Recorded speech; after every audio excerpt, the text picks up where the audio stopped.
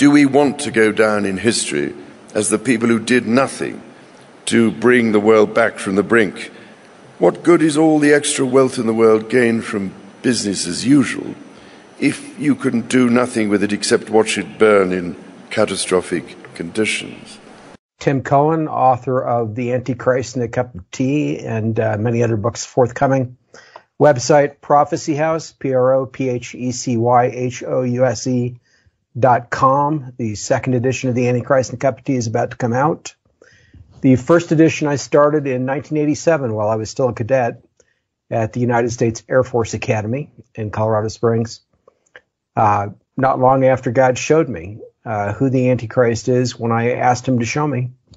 So in other words, I started with hard evidence. I was not somebody who actually tried to figure out the identity of the Antichrist. Instead, God gave me the hard evidence, the main things, while I was still at the Academy. And so I began to research Prince Charles from the top down and came across his official coat of arms, which is on the front cover of the Antichrist and a Cup of Tea as heraldic achievement.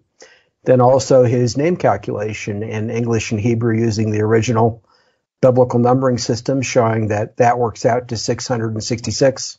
The title Charles, Prince of Wales in both languages, which mathematically, statistically is basically impossible, but it's reality. So he's got the imagery, he's got the name calculation. As I discovered doing my research, many other things line up with him to indicate that he is the Antichrist foretold in Scripture. Well, it's interesting. Also, there's the amazing figure of Prince Charles with these kind of angel-like wings on his back, saying "Savior of the world," which is a bit of a giveaway, really, for someone who has certainly got a kind of Messiah complex of some kind. But you know, looking at the coat of arms, these coats of arms don't actually change a tremendous amount from generation to generation. So it could simply be that maybe the next generation, Prince William or another one, maybe will fit with the heraldic achievement that you have worked out is talked about in Revelation.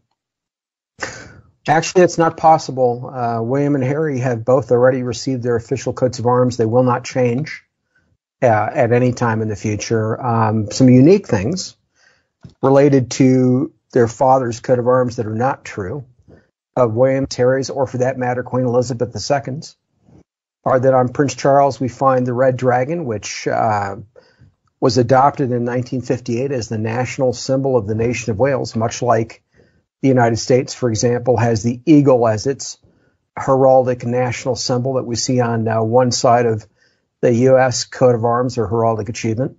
So Wales adopted the red dragon in 1958 as the national symbol. Happens to be the same red dragon historically that traces to the standards of the Roman cohorts that occupied ancient Britannia and actually ancient Wales. And that was seen. I think, Tim, for a lot of British people, they're pretty shocked to hear that the red dragon, which here in Bristol, we see it quite a lot. It's up on the bridge that goes over the River Severn as you cross it in the car. A great big red dragon. That is something that doesn't predate 1958. And that is surprising to me. Are you sure about that? Because I would have thought that the red dragon of Wales is something that was around for maybe even hundreds of years. Actually, it was around for millennia. It's that very same red dragon was seen on the standards of the Roman cohorts that occupied ancient Britannia, and before that, the cohorts that occupied ancient Judea. And what that means is that the red dragon of Wales was actually seen in first century Judea on the flags, just as it is today in Wales. There have been different versions of it historically, but I actually give the documentation for that in the second edition of the Antichrist and a Cup of Tea. I covered some documentation in the first edition. There's more in the upcoming second edition. But that being said, that particular red dragon in Revelation 12 is literally identified as a symbol of Satan and as the serpent that deceived Eve in the Garden of Eden. And when Christians read an English translation of Genesis where it talks about that serpent and relates it to Satan, it's a unique words. There are multiple words in Hebrew for serpent or snake. And the particular one that's used there in Genesis, as well as some other passages of the Torah, the first 5 books of Moses, can literally be translated as red dragon. And curiously, that is the way it's rendered, literally in Revelation chapter 12, a fiery red dragon. Well, that is certainly very interesting, and we've just had this COP26 summit in Glasgow. Glasgow, by the way, for people that don't know, is a city which is an incredibly friendly place. I mean, it's bizarre that such a place with such poverty, as there was, you know, big industries there, and even in those days, quite a lot of poverty amongst the industrial workers. And most of those industries, which centred originally around shipbuilding, a few other industries, but mainly shipbuilding, have pretty much closed down now. But still, the place has got an incredible flavour, Glasgow, of friendliness, people very open, hospitable, and that sort of thing. Probably more so than any other city in the British Isles. I think, you know, it's certainly my experience of Glasgow being like that.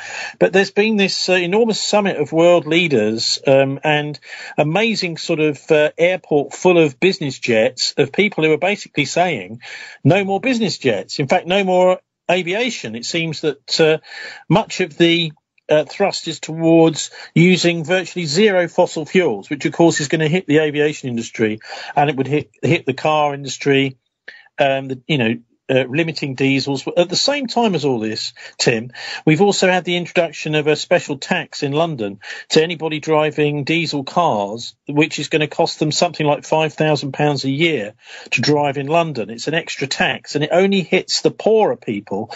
If you've got a brand new £50,000 Range Rover or 4x4 SUV that's diesel, you don't pay a penny. So it's an amazing to see a Labour mayor, a left-wing mayor, supposedly imposing a regressive tax in London. So lots of big changes going on in the UK, but also lots of words at the summit. And I don't think it's just hot air either. Anyway, what's your assessment of, because Prince Charles basically gave the keynote address at this international conference.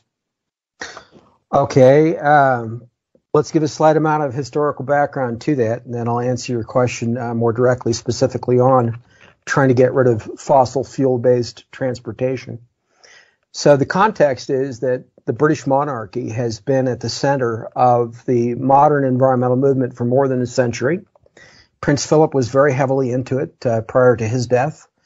You can literally trace the modern environmental movement to the British Flora and Fauna Protection Society in the past, which led to the World Wildlife Fund, International Union for the Conservation of Nature, World Resources Institute, a variety of public-private partnerships around the environmental stuff. And then, of course, when Prince Charles had his investiture in July 1969 as Prince of Wales, which was the most widely viewed event in the history of the world at the time, and that, by the way, is the reason that the red dragon being adopted as a national symbol of Wales was so significant years prior to that, is because Prince Charles basically became the prince of the red dragon, the prince of Satan, quote unquote, literally. So that being said, Prince Charles took over more or less center stage of the environmental movement from that point forward. It wasn't just Al Gore later on. And Al Gore credited Prince Charles personally for the success of the Rio Earth Summit in the early 1990s. Which, of course, led to what we now know as COP26. It led to COP21 before that, led to COP16. Earlier than that, 5 years earlier, that was not particularly significant or successful in Copenhagen. And so Al Gore, because Prince Charles chaired meetings aboard the Royal Yacht Britannia, which he organized and he set up, Prince Charles did, for the Rio Earth Summit. In other words, with the major stakeholders that led to the Rio Earth Summit. So Japan's Premier was there, Al Gore was there, Brazil's president was there, et cetera, aboard the Britannia. Because Prince Charles did that, and he basically made the Rio Earth Summit a success, Al Gore later credited him for that. From that, years after the first edition of my book, The Antichrist and the Cup of Tea, was published, which was in 1998, years later, the statue that you mentioned was commissioned to Prince Charles, which has the phrase Savior of the World on it. It depicts the prince as a winged god, quote unquote, so an angelic figure dressed only in a loincloth, but it has Prince Charles' head standing atop a mass of human bodies with the inscription on the base of it, Savior of the World. So the world has seen the miniature version of that because the BBC photographed it in the early 2000s. A Brazilian state government on the outskirts of a rainforest commissioned it basically to hail Prince Charles as the environmental savior of the world. So the Rio Earth Summit in turn, let me just mention there's a full-size version of that statue nobody's ever seen that happens to be the same size, the same height as the cherubim, the two angelic statues that went around the Ark of the Covenant in ancient Israel's Holy of Holies. So in other words, the statue that is to be the abomination that causes desolation erected on in a newly constructed holy place in some years from now in Israel, that statue already exists. It's in a crate somewhere. Nobody's seen it. It's ready to go, and it's got Prince Charles' face on it. Now, that being said, the Rio Earth Summit led to the Kyoto Protocol, which the United States basically didn't sign on to. The Kyoto Protocol in turn, and that was in Japan, the Kyoto Protocol in turn led to COP16, which was not viewed as a success. COP16 led to COP21 5 years ago, which had the largest gathering of global leadership in the entire history of the world in one place at one time ever. 190 plus world leaders, more than 150 actual heads of state. Obama was there. Prince Charles was there. It was hosted in France, Paris, France. France's president was there. So everyone would have thought, rationally, that it would have been perhaps France's president who would have opened it and delivered the first speech. France's president who would have been at the photograph, at the center of the group photograph. Or if not him, then maybe somebody like Obama at the time. But instead, to the surprise of the world, it was Prince Charles who opened it, who gave the first speech, and who was at the very center of the photograph of all those global leaders. Why? That was never explained to the public. And then we get to COP26 this year, and we've got Prince Charles center stage again. Why? So you see, all these years, Prince Charles has been moving behind the scenes, and everybody thinks he's a powerless clown. And, he talks to plants, and that he's got very little substance between the ears, that he's got no power. But this is what the mass media, under Satan, wants the public to think of the Antichrist, not pay attention until it's too late. But what's happened this year is we see that Prince Charles is now calling for a war economically, in essence, on the world to enable and facilitate their green agenda, so to speak. And part of that is getting rid of fossil fuels and basically changing transportation globally. Of course, the people who have gone to COP26, you had over 400 jet aircraft, right? From participants, flying 400 jet aircraft for that event. A lot of people have made a fuss over that on the internet, showing the hypocrisy. Surely talking about a war on climate is almost like talking about a war on China, because we know of all the nations in the world, the country that has the biggest problem with atmospheric pollution, in fact, many of their cities, you've even got people having to wander around in places like Beijing with oxygen masks on because otherwise they can't breathe because of the terrible air quality. Having a war on pollution is rather like having a war on China, it seems. Well, yes, and it's really, the war in this case is really on the modern capitalist economic system. And Prince Charles actually made that clear within the last 13 years or so.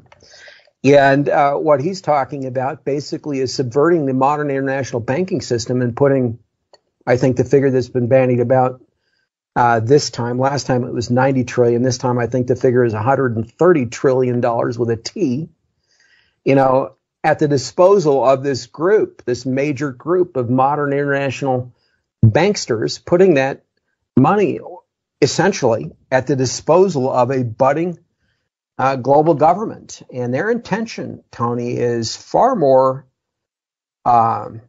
evil than the public has heard. And they've got a plan that the public hasn't heard to enable all of this. And the COVID-19 virus and jabs, which many people refer to as bioweapons, and I agree that's what they are for depopulation, but those jabs, that whole agenda that's been facilitated in terms of the tyranny and the budding totalitarianism through the excuse of COVID-19 That whole thing Yeah, is but hang on. You know, you're talking about this as a war against the public through vaccines. Prince Charles is not talking about that at all. Let me just quote from him. He says, "I can only urge you, as the world's decision makers, to find practical ways of overcoming differences so we can all get down to work together to rescue this precious planet and save the threatened future of our young people." Now, that echoes very strongly, I think, if people are allowed to read or hear that in China, as they see their cities being basically dissolved in a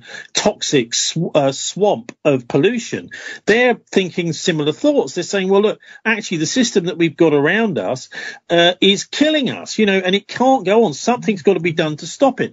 And, of course, we've got a big tradition, probably for the last century or so, from the time of the Bolsheviks, etc., of saying, well, actually, capitalism has got to go because it's more destructive than helping the general population.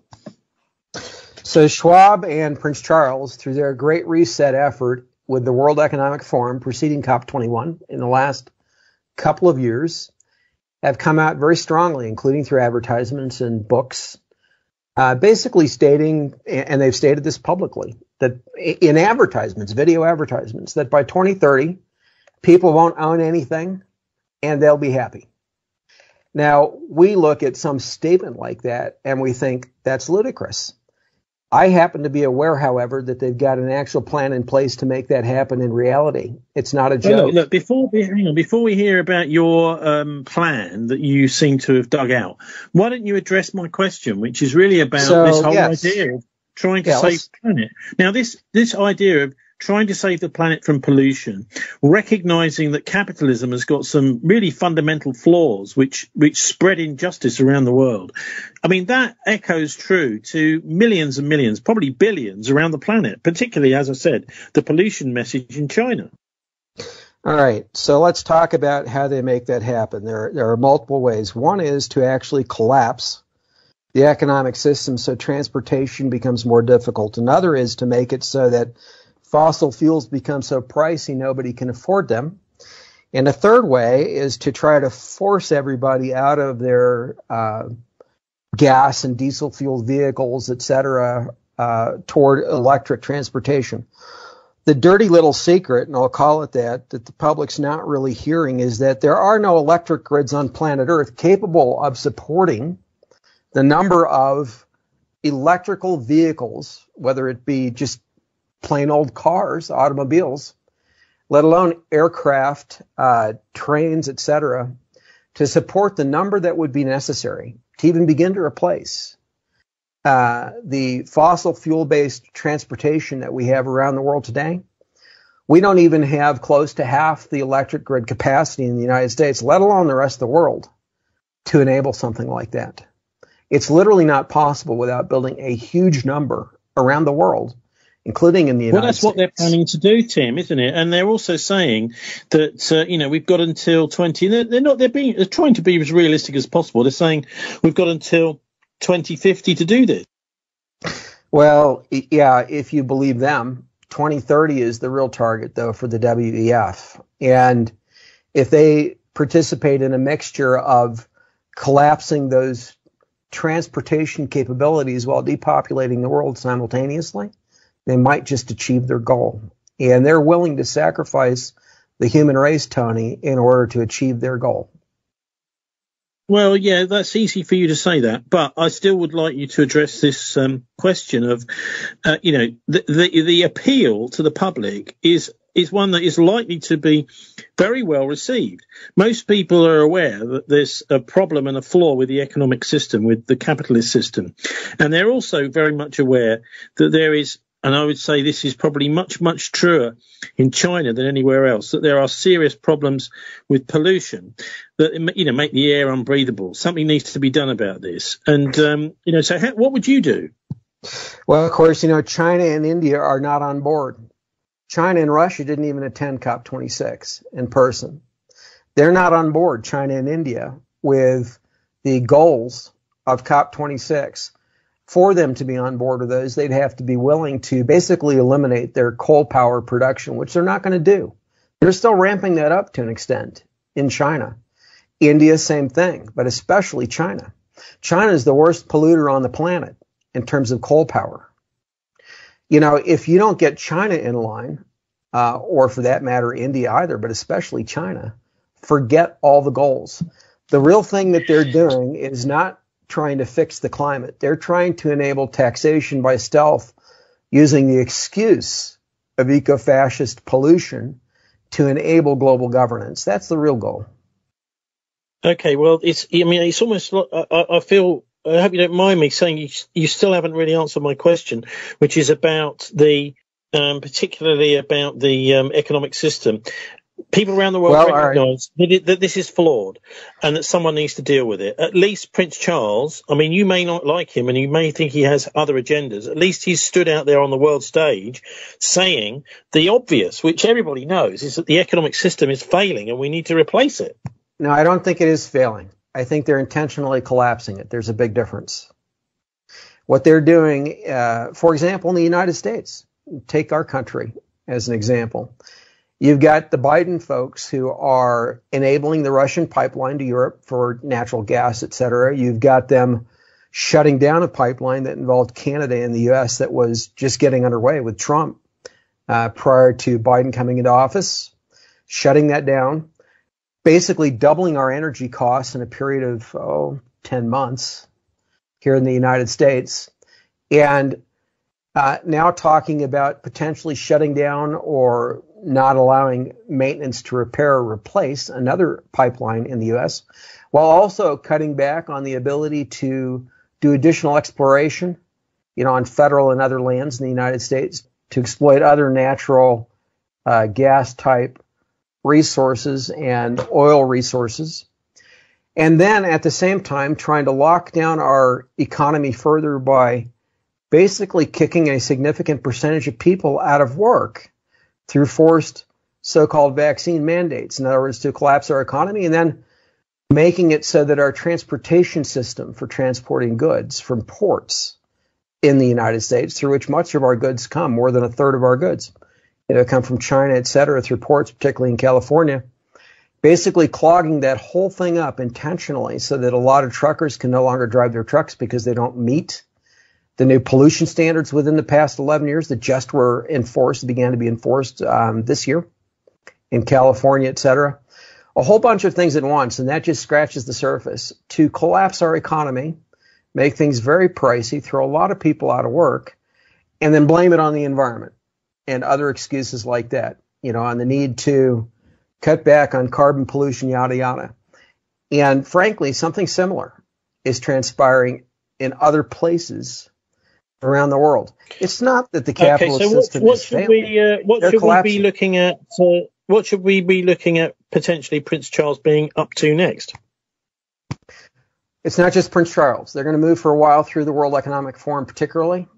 And when we look at these vaccine mandates and these other things that are happening with, I'll just call them the jabs, around the world under the World Health Organization, and then in addition to that, here in the U.S., the Centers for Disease Control, and then the National Institute of Health, and NIAID, et cetera. When we look at those things, all that is being pushed from the top, and the WHO is tied in with Big Pharma, which is actually tied in with, as it turns out, the British Monarchy historically, and particularly Prince Philip before he passed. It's now under Prince Charles.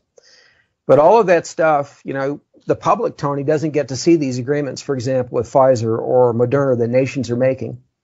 Those agreements are set up so that, quite literally, if the big pharma companies don't provide those shots to countries and the countries can't pay for them, the big pharma companies can take the national assets, military and industrial, both, from those countries. That's what's in their actual agreements that they're not sharing with the public. So they have a plan to get the public hooked on these so-called vaccines, then to use those to extort assets from national governments. They have a different plan for the individual person, meaning like you and me. And you can see some of that playing out in Australia, kind of as a canary in a coal mine, as it were. But the bottom line is what they're going to do for the next, maybe 2 years, we'll see, is work on collapsing the system as far as they can. So well, they anyway, can you're supplant making it. some pretty strong accusations there about these secret agreements. How do you know what's in those agreements? Have you got any evidence for this? As a matter of fact, Sky News in Australia has been putting out evidence on it. They've actually gotten a hold of some of the agreements. And I can share some of the links with you, but they've shown them on the air. And so, yes, the documentation has come out recently where they've actually gotten a hold of the agreements themselves. It's quite shocking. It's beyond the pale. It's something nobody could believe without actually seeing the agreements. But they're showing. I mean, these sound to me a little bit like the agreements which were being promulgated in Greece and places like that under the Brussels European Union, where what would happen if, say, the Greek government went bankrupt is that it was called a program called nation-state bankruptcy, where you would get national assets such as the criminal justice system, law enforcement, police stations, whole entire police forces handed over to the private banks who had lent the money to Greece if they couldn't pay those loans. So it's not beyond the realms of possibility. So what would happen if Australia ran out of money right now? Well, so we know, and I'm sure you're aware of this, that these DNA and mRNA gene therapeutics that they're calling vaccines for COVID-19, which would be AstraZeneca's, Pfizer's, Johnson & Johnson's, Moderna's, and then also the Sputnik vaccine from Russia and another one from China. China has a real vaccine called CoronaVac, but they've also got a DNA-based one that's more like Sputnik and Johnson & Johnson. I'm referring to the mRNA and DNA gene therapeutics, not real vaccines, in other words. They know, and you know at this point, that every few months now, the efficacy of those against COVID-19 is waning. And in the process, people's immune systems are being damaged. And so they're pushing now these booster shots. And they're claiming that we might need a booster every 6 months or whatever for those who receive the jabs. What they're not admitting is that apart from causing all sorts of biological damage to the endothelial lining of the cardiovascular system, that the immune systems likewise of these individuals are being damaged, and it's cumulative with each jab. So we could, and this is very hypothetical, it's very conspiracy theory type stuff at the moment, but we could see a situation where people are hooked on these jabs to live.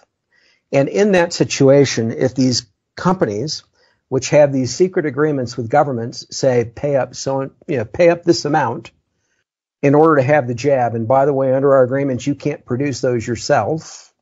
You also can't get them from some other country. You have to get them from us. Pay up, or if you can't pay up, turn over these assets. Well, the assets that are encompassed in those agreements are not just police forces. They're militaries, government facilities, the entire industrial base of the countries, literally every asset those countries have, more or less, except for the private assets of the individuals. And for them, they've got a different plan. So here's where I'm going with that. We could see a situation in the future where they use these so-called vaccines to extort the assets of governments that aren't playing well with their plan for global governance. That's on the table. And so I expect to see between now and the next, climate agreement, COP31 or whatever it is, if it happens, them to proceed along the lines of some plan like that. And I hope I'm wrong about those so-called vaccines, but all the evidence I have says I'm right. And I've got a lot of evidence coming out in a separate book from the Antichrist and the Cup of Tea. So I'm not just saying this stuff, it's documented. And including the agreements. It's not a joke. It's crazy, but it's not a joke. And well, it's not crazy, is it? Because this is what they said about Adolf Hitler. Oh, this crazy guy. He wasn't crazy. He was very, very focused, and he considered that he had the correct way of doing things. And so he basically forced everybody to fit in with his way, his mindset. But this isn't necessarily crazy, because it focuses more and more power into the hands of fewer and fewer people. Now, obviously it's psychopathic or sociopathic, but for those individuals, what it's doing is it's kind of justifying their existence and it's forcing more power into their hands. But let's get back to what I want to ask you about Prince Charles is which direction do you expect him to take? You think he's going to be being seen more on the world stage in the future? What do you think we should be looking for? All right. Well, first we're going to see wars with North Korea and Iran. I have written about that in my book called North Korea, Iran, and the Coming World War. I expect to see those commence within the second year of the final 7 years preceding Armageddon. After those wars kick off, at the midpoint of that 7-year period, we'll see the Great Tribulation start. A number of things happen with the Antichrist in conjunction, meaning at the same time as the Great Tribulation starts, in conjunction with it. Among those are a mortal wound that's received by one of the heads, plural, of that quote-unquote first beast of Revelation 13. Now, that first beast is the actual coat of arms of Prince Charles. And on his coat of arms are a number of beasts that form a corporate, united coat of arms. Those beasts represent a group of nations, in this case, the heart of the United Kingdom. So Wales, the red dragon, a red lion for Scotland, a hart for Ireland, a lion, leopard, bear in the case of Prince Charles' coat of arms instead of a normal lion or lion, leopard for England. And then there are 10 lion, leopard, bears in the center of that coat of arms representing the offspring, if you will, historically of the United Kingdom. So New Zealand, Australia, Canada, the United States, for example. At any rate, one of those heads, and I'm presuming it's the Antichrist, which is how Christians have traditionally read the passage when it says that this first beast, one of his heads, plural, will receive a mortal wound. So presumably that will be Prince Charles, but this beast will receive a mortal wound that's viewed as fatal by the world and recover from it in a way that the world begins to follow after the beast or worship the beast, or in this case, the Antichrist. Now, just as Judas Iscariot was possessed by the devil before he betrayed Christ at the midpoint of the crucifixion week for his crucifixion, Judas being the son of perdition, the only other son of perdition in the Bible, which happens to be the Antichrist, will receive this mortal wound, recover from it, and then be possessed by the devil, meaning his personality will change. He'll be possessed by the devil and the world will begin to follow after him. That happens at the midpoint of the last 7 years preceding Armageddon. We could right now, as we're speaking, be less than 3 years away from that, or we could be 5 or 6 or 7 years away from that. We'll have to wait and see, based on how soon those wars with North Korea and Iran and so forth happen. But with Prince Charles, until we get to the point that great tribulation actually commences, meaning the point where the wound has occurred, the recovery has occurred that so startles the world that human beings en masse begin to follow after this Antichrist and worship him. And then the mark of the beast, etc., gets implemented also after that. Till we get to all of those things, I expect to see him mostly remain behind the scenes as he has. And what he's doing right now through the World Economic Forum, through the global green movement, if you want to call that, the latest iteration being COP26, is he's consolidating power with the international elite, with the banksters, with Big Pharma, actually. I told you this agenda was originally under Prince Philip. It goes back decades and decades. It's not a new thing. What's happened with COP26, with COVID-19 in the last 2 years was pre-planned. And it was pre-planned not in the last 5 or 6 years, but literally for decades. But at any rate, that being said, we're going to see these things continue to consolidate to the point where they try to bring in the equivalent of these so-called vaccine passports. And what, to my knowledge, nobody else has produced evidence for, but some people have talked about, actually quite a few people are talking about it at this point, is the idea that these so-called passports could be a precursor to the mark of the beast. We're seeing in places like Australia, some other places around the world, where people can't go into stores in some areas to buy or sell without the passport showing that they've been vaccinated, can't go into restaurants or gyms or, public transportation. They can't take it. All kinds of things that are being imposed in terms of restrictions around having that ID showing this so-called vaccination? Well, on those passports, there is a QR code, which is a quick read barcode of types. It's a little bit different from the traditional European article numbering or UPC United Product Code barcode that we see on goods that are bought and sold around the world. Well, the UPC code and the EAN code, as I pointed out in the first edition of the Antichrist and the Cup of Tea, all of them have 3 6s. It's actually the security bar pattern or the guard bar pattern of the code itself. So 3 6s are literally on every item sold on the planet that's being bought and sold in stores, et cetera, that have a UPC or EAN barcode on them. But the vaccine passports have a different kind of barcode, most of them, which is the QR code. And as it turns out, the QR code, which is used for identification and tracking human beings in a lot of ways, and then now for buying and selling associated with these so-called vaccine passports, also has 3 6s. There's a set of at least 8 or 9 masking patterns applied to that code each time that it's scanned to identify its orientation and be able to read it. And part of that process is identifying those 3 squares, 3 sets of nested squares that they show, black and white squares on the corners of each of those codes. And as it turns out, each of those 3 squares has 2 3s in each one, totaling for 6. So 3 plus 3, 3 plus 3, 3 plus 3, or 6, 6, 6. And the public doesn't know that. I've got the technical documentation to show that. That's in the second edition of the Antichrist and the Cup of Tea and the material on the barcodes. But the point is, it is factually and provably a precursor to the mark of the beast. They're not yet sticking it on people's right hands or foreheads. So Daniel 9:27 talks about a coming peace treaty.